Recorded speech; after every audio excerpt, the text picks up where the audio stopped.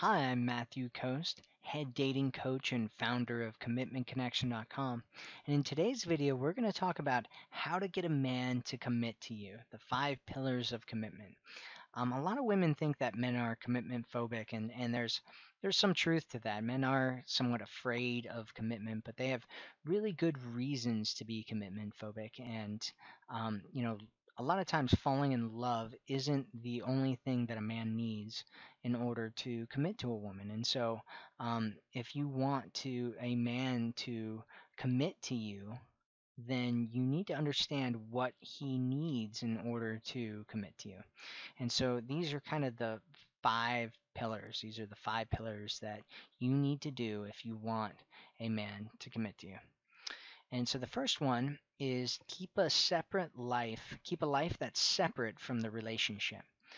So one of the biggest mistakes that women make is that they commit to a man before he decides that she is the right woman. If you commit to a guy before he thinks that you're the right woman to be with, then you're going to be committed alone. He's not going to be committed. You are, and that doesn't turn out very well because it ends up making a guy feel like you're needy.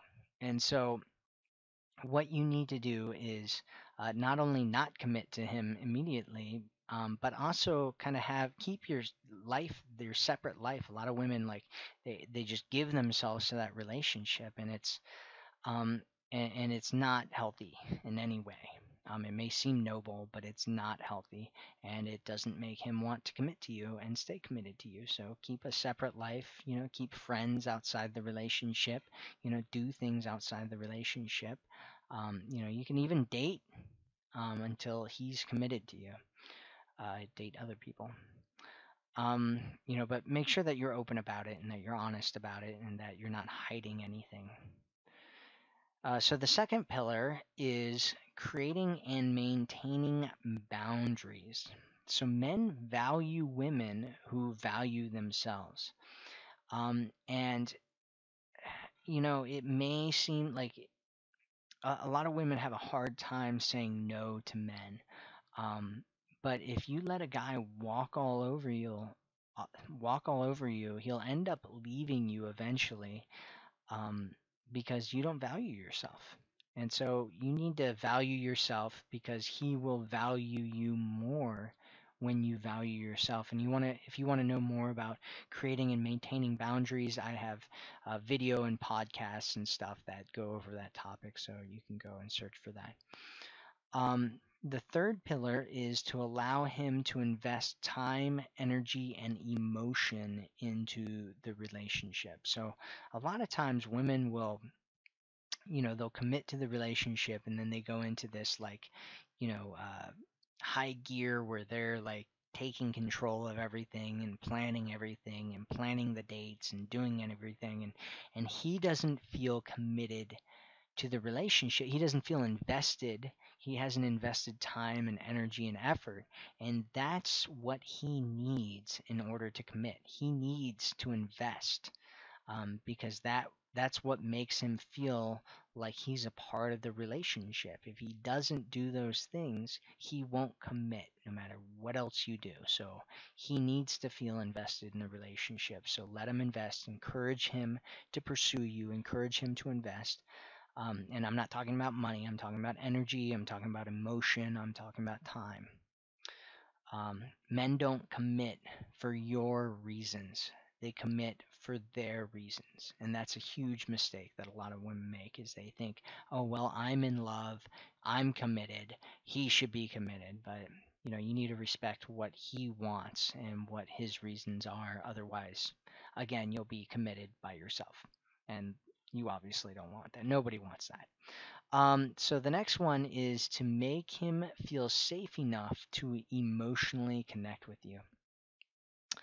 Um, the whole falling in love thing, when I say that that's not all that matters for a man, it's not, but it's important. And a guy, it's kind of like the first step, right? Like he has to feel emotionally connected to you. He has to fall in love with you, And the way that he falls in love with you is feeling like he can be safe, like he's safe to emotionally open up and connect with you without getting hurt by you. And a lot of women kind of put down men, or they see guys like making fun of each other, and so they think that they should do that because they see guys doing it to each other. But um, if a guy wants guy friends, he'll make guy friends, right? If he wants a woman in his life, then he'll want a woman, not another guy.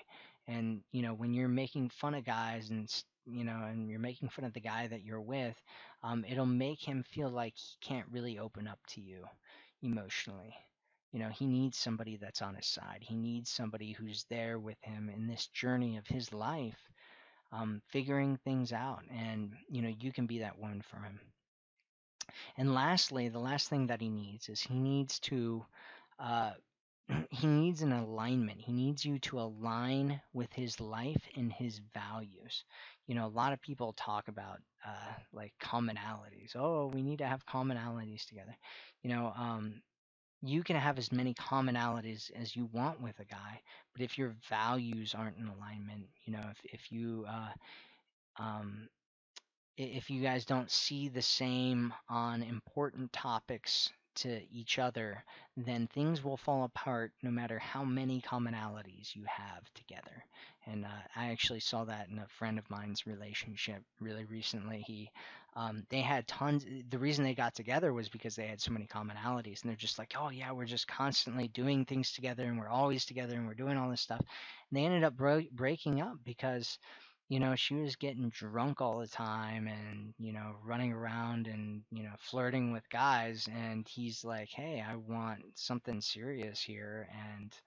Um, and they just weren't in alignment. He couldn't see himself being with her in a long term relationship. He couldn't see them being together in the far distant futures, which is what a man needs to be able to see in order to have the desire to commit to you. So that's it for this video. If you want more information on how to attract Mr. Right into a committed, lasting relationship, make sure you go to my website at commitmentconnection.com and take the quiz. I'm Matthew Coast, and I'll speak with you again soon.